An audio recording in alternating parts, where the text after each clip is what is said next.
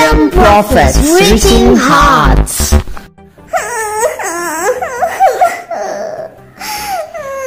Oh Julia, why are you crying?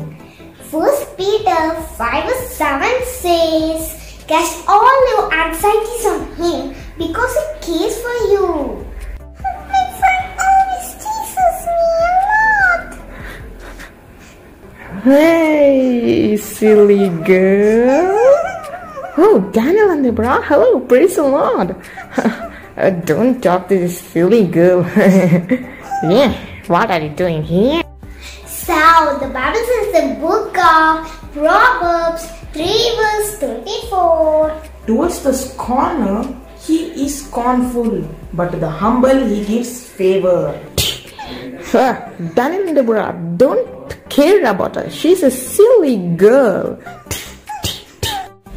Well, let's explain the story, Heaven. When Stefan was in school, his classmates would always belittle him or something or other. Ha ha ha! Silly boy! Are you? Ha ha ha!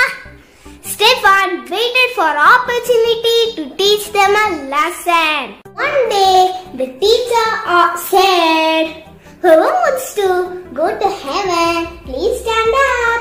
All but Stefan stood up. The surprised teacher asked, why is that you alone do not want to go to heaven? I too love to go to heaven, teacher. But if all these people come to heaven, it won't be heaven. All his classmates blushed before the teacher. We should never make life miserable for others. Live peacefully and happily with everyone. Be pleasant to live with. So, the Bible says in the book of Proverbs chapter 17 verse 5. Poor mocks the poor, insults his maker. He who is glad at calamity will never go unpunished. Sorry, Julia. It's okay. Say sorry to Jesus. Sorry, Jesus. Julia, Yes? can you accept me as your friend? Of course. Thank you. We are glad that the word of God worked in you. Bye. Friends, Proverbs 10:23 says,